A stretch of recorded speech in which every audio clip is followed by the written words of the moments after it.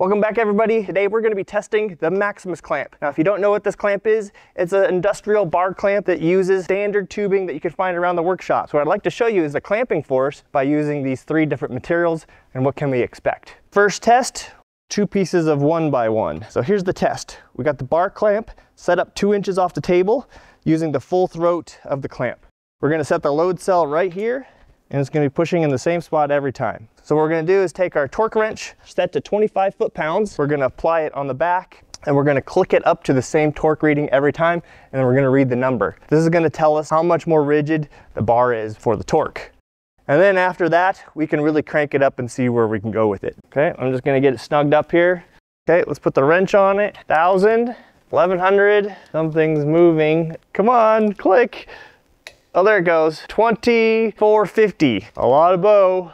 We gotta be careful. This thing's like a big giant rubber band. Let's measure its deflection. 1.916 inches. Well, yeah, it's definitely bowed. But what I'd like to do, I think that this would be stronger if we put a couple tack welds on this thing. 1, 2, 3. So this bar is hot, and if I test it right now, it might bend. So we're gonna let it cool down. But in the meantime, let's use the standard 1x2 bar and see what we can get with that. Just by hand, that was 400, 500 pounds. 1,200, okay, 1,600, 2,000, 2,730.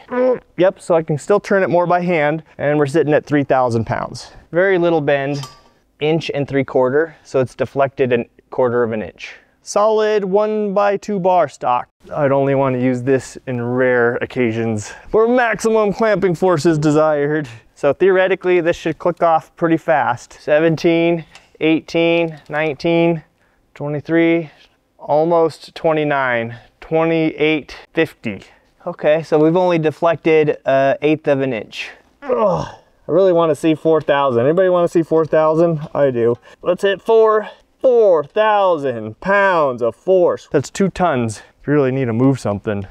Okay, we're ready for 1x2 welded bars. 1,300, 14, 15, 19, 20, 21. Still deflecting, but going up faster. 29, there it goes. So yes, just by putting those couple little tacks on there made a big difference. I'm gonna call that 1 11/16.